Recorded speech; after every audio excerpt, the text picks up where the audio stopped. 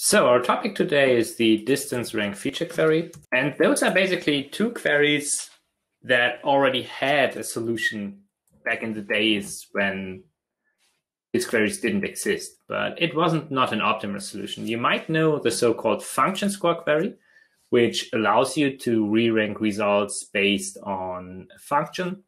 And that could have been a script, or it could also be based on proximity. The problem with this existing solution was always that you basically had to run the script against every search hit, and that was rather expensive and could mean your search results return slower. Like a common use case for this was if you're searching for a hotel, you may be searching for a hotel near to the main station, but you're still interested in all the others, so you don't want to filter things. Or if you're running a news-based site, you're usually interested in articles that are returned first based on recency, so that newer articles always get a bump compared to older articles. And this was the kind of function score feature. The good thing is that, the existing solution usually was to use a rescorer. So you only run the function score query against fewer of those documents of your total result set. But of course, that could mean that the ranking was not as you wanted it to be. In the recent Elasticsearch major version, Elasticsearch 7 and Lucene major version 8, there was a new optimization. It's called the block max weekend, where basically when you run a search and you're not interested in exact counts, the query kind of optimizes itself and drops terms it searches for when they don't have enough score to be eligible to be in the top N, like the top 10. And this makes the queries a lot faster, like up to 30 times in some edge cases. And with this optimization in place, we basically can take a look at the distance feature and the rank feature queries. So this is the data set I used. It's pretty simple. I have a location and the last book date. I didn't contain any more hotel or location data just to keep the example small. I basically have 3 different documents that I index. All of those are hotels or motels in Munich. And the map, you can see that they are basically scattered across the city. This is the first one, the motor one in Central. So this is the main station. This is kind of the pedestrian part of Munich, or the most touristy part if you want. This is a little bit outside in a suburb called Schwabing, and this one is on the west side of things. So those are the 3 hotels that I basically have indexed. So what we usually do, we could figure out that we indeed have 3 hotels. We could search for motel and also get back 3 results because every document contains hotel. And what you usually do is you may want to score low budget hotels higher, right? You can run for motel. You can have a should clause, which boosts or increases the score if a document matches this. But the problem with this is that it always matches less than 3 stars. It doesn't matter if it's 3, 1, or 2. Maybe you're still more interested in 3-star than in 1-star hotels in and around Munich. We will get back to this example later and how this fixed. We will start with the distance feature query. So what we're going to do here is we have this location, which kind of resembles the main station. If we zoom a little bit in, the main station is right here. So this is obviously probably our best choice.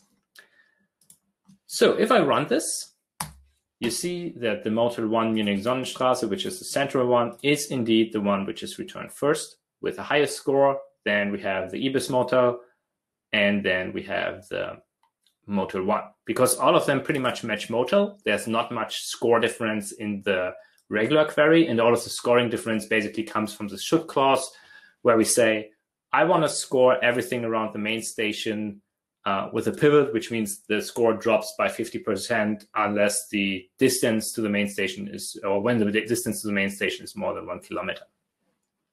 And it kind of makes sense if we take a look when here in the main station that those and those are scored higher than the one which is a little bit more north.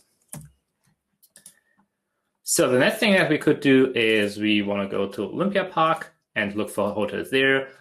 Back then, when concerts were still a thing, there's the Olympic Stadium, which fits, I think, 60 or 70K people. So there used to be a lot of concerts. So you may want to search for a hotel nearby. The Olympia Park is pretty much up here. This is the stadium. And over here at the top is the BMW World. which also means that probably the next hotel would be the one in Schwabing. So if we run this search now, you can see here the Motel 1, Munich Parkstadt Schwabing is the first one, the Sonnenstraße one is the second one, the Ibis Hotel Motel is the third one. Of course, like you could make this arbitrary complex and try to take subways into account, like how long does it take you to get there? But I think the first one is already quite a good hit here. The last thing is the airport location. So we take the airport location in here. Again, we have a pivot, like a smaller score with 1 kilometer. And if you run this, you pretty much see that the scores of all of our hits being returned are rather low. The reason is that the airport is really far outside of the city. So if you scroll up, you can see it up here. So it doesn't really matter with a pivot of 1 kilometer around that location.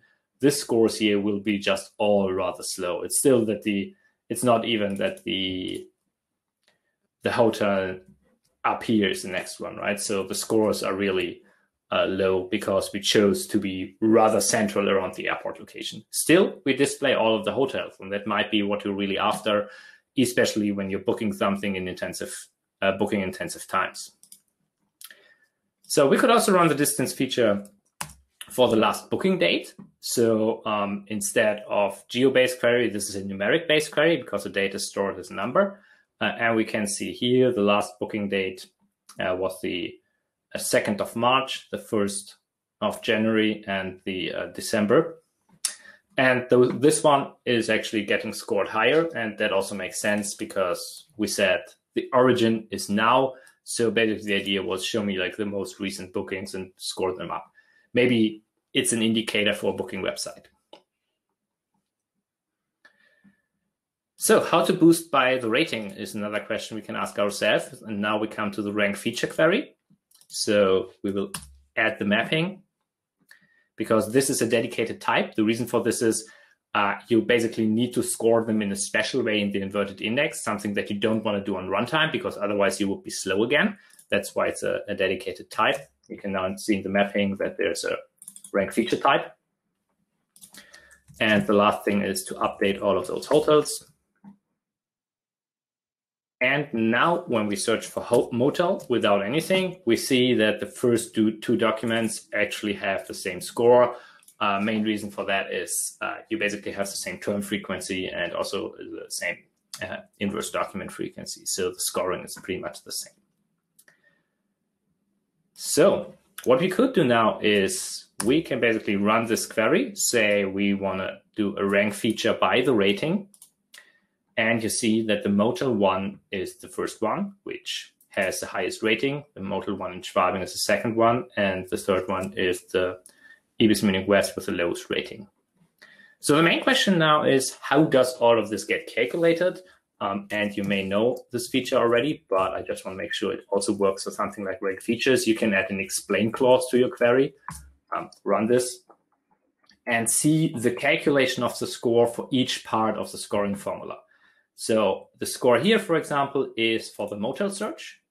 You can see it is a value of 0.13. And if we take a look at the second part, sorry, I closed most of it. If we take a look at this one, you see that this is the saturation function for the feature field for the rating feature. So with this example, you see here, this is a 5.0 rating and the weight of the function and the default scoring function. You can have different functions like sigmoid, logarithmic, and something else. We take a look at the documentation in a second. And so you know how the calculation of this score actually came to be and why maybe one document is scored higher than the other. Yeah, just to quickly wrap it up, we have the rank feature and the distance feature query. The rank feature query requires a custom mapping compared to the distance feature.